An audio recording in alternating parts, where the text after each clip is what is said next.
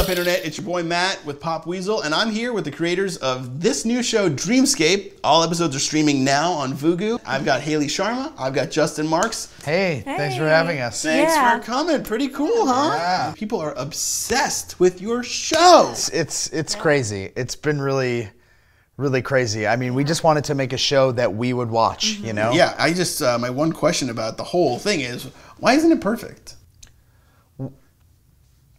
I don't understand the question. You know, I thought it was cool that Jason Biggs played a villain. Yes. He never gets to do that. And working with Jason was the best. Oh, I bet. He's so funny. He had so much input. Yeah, but why wasn't it perfect? The show. It's not perfect. Well, it was a labor of love. It was really cool that Vugu was pretty hands-off. They were great. We had really full creative control. Yeah, I mean, I think I liked it at first. Like, I watched it and I thought, this is great. But then I found that other people I know were also liking it a lot. And then that didn't make me feel special anymore. So then I decided to find a bunch of little flaws in it. And then that made me feel more special again. Okay. Wow. You did like it? Or Yeah. okay. But I don't know, guys. Like, don't you think you owe it to your audience as creators to make something that's objectively perfect and like critique-proof? That's a lot of pressure. Yeah, I think that's impossible to achieve, to be perfect to everybody. Like with any work of art, I think you could work on it forever. I mean, it's like... Yeah, we could have taken another year with this show. Sure, but at some point you have to just release it. Sorry? No, maybe should have taken an extra year. You could like let us answer the questions. It has flaws, but hopefully the stuff that works and that speaks to people outweighs the flaws. Do you guys think maybe you just didn't try hard enough when you were making it? Hey, here's an interesting story. The Grimlack was actually not CGI. We had a team of puppeteers. He doesn't get to know that. He's not.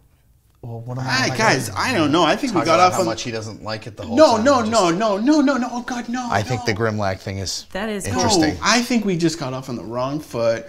Part of me feels like you guys don't like me, which is like, honestly, kind of a bummer. Maybe I'm just saying it wrong. Oh, okay. When I watch something all at once using my parents' streaming account, I, as a viewer, am entitled to a perfect viewing experience that changes my worldview and makes me a better person. That's weird and bad. You're like a fucking troll. He's almost worse than a troll because he's not even mean. He's just whiny. Yeah, I mean, have you really created something ever in your life? It's not easy, man. Putting yourself into something?